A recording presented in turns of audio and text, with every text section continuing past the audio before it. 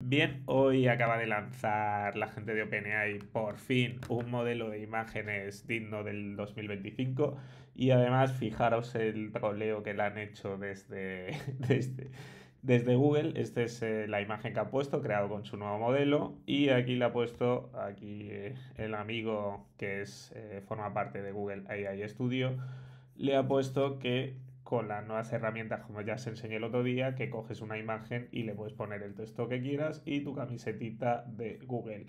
Pero dicho esto, vamos a ver de dónde veníamos. Le he pedido a Google perdonad, a ChatGPT antes de nada que me creara una imagen de una pala de pádel, algo horrible, ¿vale? Esto, y si lo comparamos con Gemini, ¿vale? La misma imagen, esto ya tiene una pinta bastante similar a lo que son las palas de pádel, incluso el modelo de Grok, ¿vale? De imágenes, aquí me ha puesto el jugador, pero vemos que está bastante bien, y lo de el modelo de ChatGPT incluso básicamente era el de pago versus los otros que son gratuitos. Así que vamos a ver qué es lo que nos están presentando. Todavía no lo tengo accesible, todavía no lo han liberado aquí en España, así que vamos a ver el vídeo que han introducido. Oh, a nice expression. Oh, Yeah. okay. And I'm going to ask ChatGPT to make it into an anime frame. Nice. So in this case, it's not just getting the context of my text prompt, but it's also getting this image, and it can use both of these to produce a really nice image for us. And this is possible because we trained 4o as an Omni model. So, it's a model of not just language, but images, audio, all modalities, in and out. It understands them, it can generate them, and it can, seamlessly work across these things. And we have spent a lot of effort to, make useful products like first advanced voice mode, where audio just works seamlessly, and now this, where images just work seamlessly across the board. It is so cool that we're finally getting towards this truly integrated multimodal model that just does everything. Yeah. And in this case, it gives the user a lot more control because, I might want a specific style, or I might want to use a specific previous image I have, or, a design palette or something. And they can provide all of this context to ChatGPT. It can just use all of this and, produce the thing you want. It becomes more controllable. Oh, okay. All right. We can, you're already seeing the sky behind us, the plants. By the way, this goes live today in ChatGPT and Sora. I think rollout's already started, so if you also want to make an anime version of yourself, you can now do that. Yeah, I think it's already out to all pro. Great. Plus should be done pretty soon. Amazing. Nice. It'll be available to free users too. I see. I have my little beard there. I see your expressions. And the hand sign And is my hand perfect. sign, too. Yeah. Nice. What should we do next with this? Can we make a meme out of it? Ooh, make it into Since that's on Game Speaker Notes. What do you wanna? One of the common memes inside of OpenAI is feel the AGI. I have no idea what AI will think about that, but let's try it.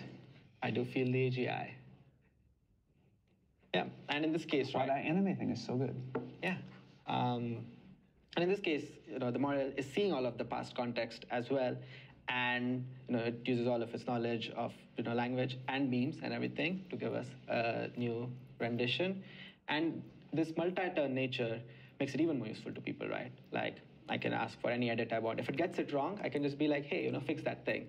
I think that, is taking us into a direction of making these more like tools, not toys for people. And I think I'm really excited by that. Speaking of memes, how much do you think 4o knows about common internet memes in general? Like if we had picked.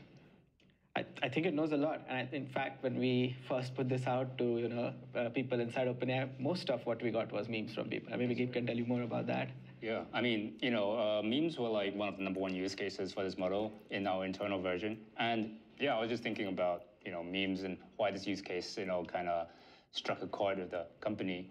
And what I realized is that, as in the last 9 months as I've been working on this model, I've been doing this kind of meditative exercise where I sort of look at all the images around me. And I realized I'm just surrounded by, hundreds of images, maybe a day. And, all these images, not necessarily the most aesthetic or beautiful images, but they were all created with intent. They were all, like memes, they were all created to, to persuade, to inform, to educate. These are the workhorse images that, comprise our everyday life. And what I'm very excited is that I'll be able to be giving this power to create workhorse images to everyone in the world in ChatGPT. Speaking of this power, we are giving a much higher degree of creative expression and creative freedom than we normally do. And so what we'd like is for the model to not be offensive if you don't want it to be, but if you want it to be within reason, really let people create what they need and what they want to eat, what they want. And we may not get the line there perfectly on day one, but we think, given what Gabe just said, we want to lean pretty far into creative freedom and let people get maximum utility out of this model. And we're excited to see what people will do with it. Yeah, me too.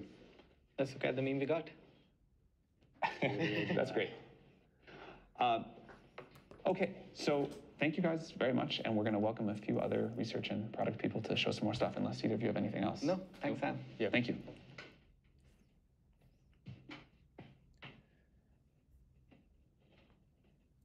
Okay, so in addition to building all of the great research that went into this, we really wanted to work hard to make it a great product experience as well. And so if my colleagues want to introduce themselves, maybe starting with Alan, we'll then show you a few more things. Hi, I'm Alan. I'm a research scientist at OpenAI. Hi, my name is Ben Chow. I'm an engineer on ChatGPT. Hi, my name is Lou. I'm a research scientist at OpenAI. So as our models get more capable, their knowledge of the world is deepening.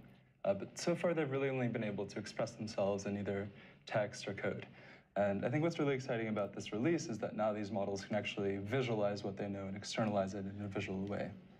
So the prompt that I'm going to try is make a colorful page of manga describing the theory of relativity. And just for fun, we'll ask it to add some humor.